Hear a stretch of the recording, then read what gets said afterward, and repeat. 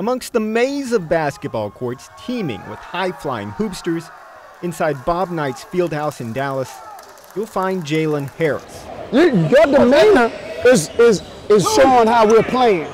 You got to fix your demeanor. You got to fix your attitude.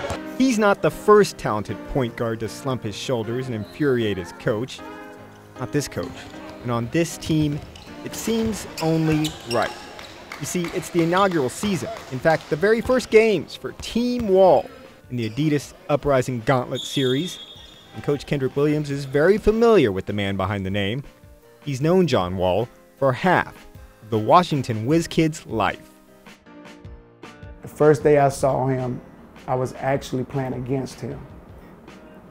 And from that day forward, I've never seen a kid, when he was on the court, no one's never been better. Did I think he was gonna be a pro then? Nope, because he was short, he was fast, and he had a bad attitude. The loss of his father at the age of 9 had taken a terrible toll on the talented youngster. For those who watched the little terror, known as Crazy J, play ball on Garner Road in Raleigh, North Carolina, he seemed much more likely to end up in a court that had nothing to do with basketball.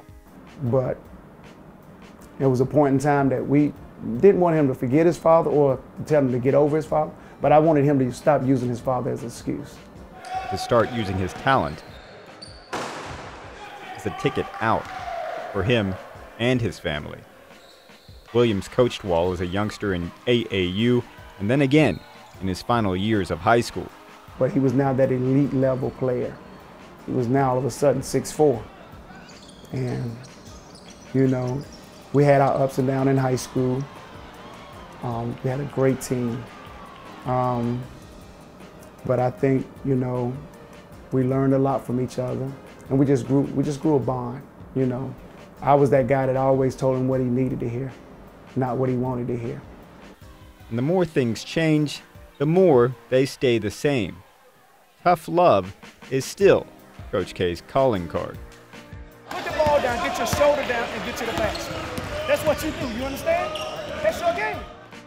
And despite being the NBA's #1 pick in 2010, being named a 2-time NBA All-Star, and leading the Wizards to the playoffs for the second straight year, John Wall's heart is still in AAU basketball. 3 years in the making, Team Wall became a reality in March, and John knew exactly who he wanted to lead his Raleigh-based squad.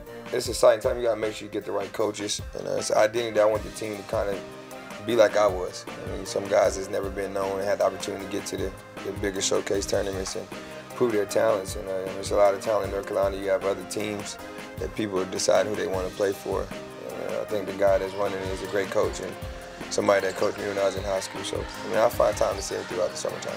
He does provide some extra inspiration because if he can do it for a guy like John Wall and see how he turned out, you know, you wonder what he has like vision like I can do. So I mean, I'm gonna stick with it and see what how far he can take me to elevate my game, because that's all I really want to work on.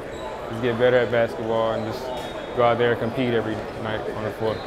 It's certainly not lost on the players that an NBA superstar is eager for updates on their play.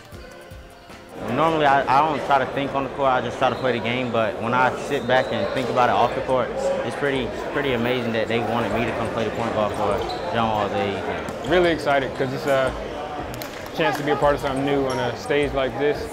You know, we're first people on a team that's gonna last. You know, there's a program that's gonna live on.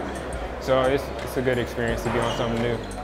He always wants to know what's going on, how we doing, how the guys doing. He's very involved, very hands-on, very hands-on.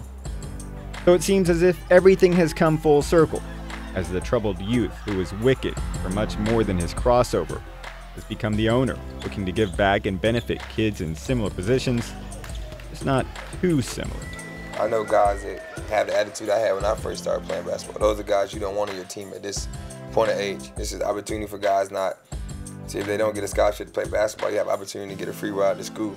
And that's the main thing I'm looking at, is trying to help kids out if they can mentor themselves to try to not just be an athlete in college, but just be a student too. And yet, that's the slippery slope upon which Team Wall is built.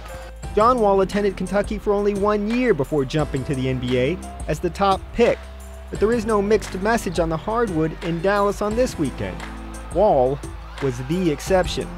College isn't to be viewed as a pit stop on the way to the association, but instead as a 4-year stay to earn an education.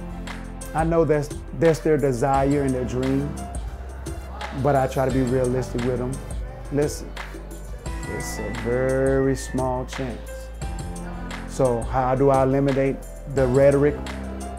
I've never mentioned NBA possibility for any player. Let's talk college.